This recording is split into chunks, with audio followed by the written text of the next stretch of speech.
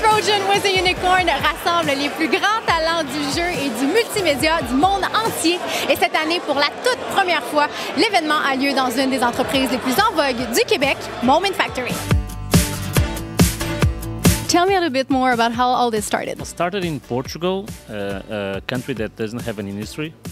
And the main reason I started THU was because I was the co-founder of the first computer graphics school in Portugal. Students prepared to go to the market and nobody hired them. And I came up with a solution, okay, I will make an event and I will introduce to everyone like the talents. So after the first edition, I got jobs to all of them. The event is taking place in Montreal for the first time tonight. Tell us a little bit, where exactly have you done the event before? So the main event, that is a 6 days event for 1,000 people. It's happened for 5 times in Portugal, and for the first time in September will happen in Malta. So the gathering that is these small events only for a couple of hours, the food experience at the end. We made this in São Paulo, in Taiwan, London, Berlin, Warsaw, Zagreb.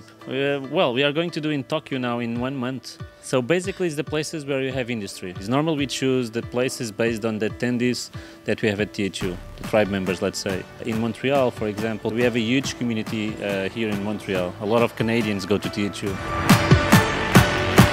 Why did you choose to support this project? Andre with THU and Lenovo share the same philosophy where it's really about supporting the artist community and doing our part to really enable tomorrow's storytellers. Andre is a very passionate man, and how he's able to bring together some of the most brilliant minds and most talented artists in the industry to be able to come together, share and exchange ideas, network and share stories and actually learn.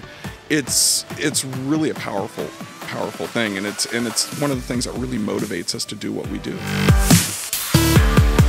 Nous, quand on a rencontré le monde de THU, c'était un peu comme un coup de foudre en regardant parce qu'on a une espèce de gang qui veut faire des expériences folles pour la communauté, puis we do it in public, c'est notre motto. Puis THU, ils ont un peu la même mentalité. C'est un gros événement qui rassemble plein d'artistes de partout dans le monde, je sens dans cette ambiance folle, puis super énergique d'échanges artistiques. Puis ils cherchaient un endroit en fait pour le faire à Montréal. Ça faisait longtemps qu'ils voulaient aller en Amérique du Nord dans leur événement. Quand on les a rencontrés, on était comme, écoutez, guys, ça va juste être une histoire d'amour si vous venez faire ça ici à Montréal. Puis en plus, si vous pouvez faire ça à Moment Factory, je pense que toute la communauté peut en bénéficier de ce genre d'événement-là, puis on est super content de les accueillir.